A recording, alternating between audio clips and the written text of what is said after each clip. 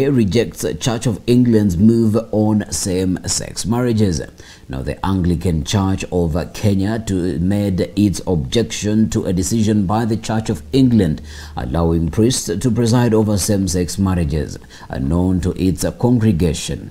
In the letter to the Church of England, which was read at the All Saints Cathedral, the Kenyan Church made it clear that it will not follow in the steps of its mother church in England on the issue, but will instead focus on social ills that plague the Kenyan public.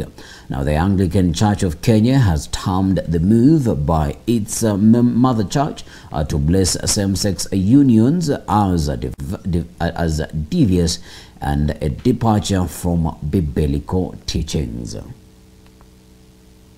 Having lost all theological and doctrinal legitimacy, the liberal churches have used their political dominance to secularize the church by normalizing all manner of sin. General Synod of the Church of England makes legislations for the Church of England, and their resolutions apply only to the Church of England. We do not recognize any teaching that is extra-biblical or contrary to the teachings of the Bible. His Grace affirms that marriage, as taught in the Holy Scripture, is between a man and a woman, monogamous and heterosexual. It is becoming acceptable for male to be in love with male and the vice versa.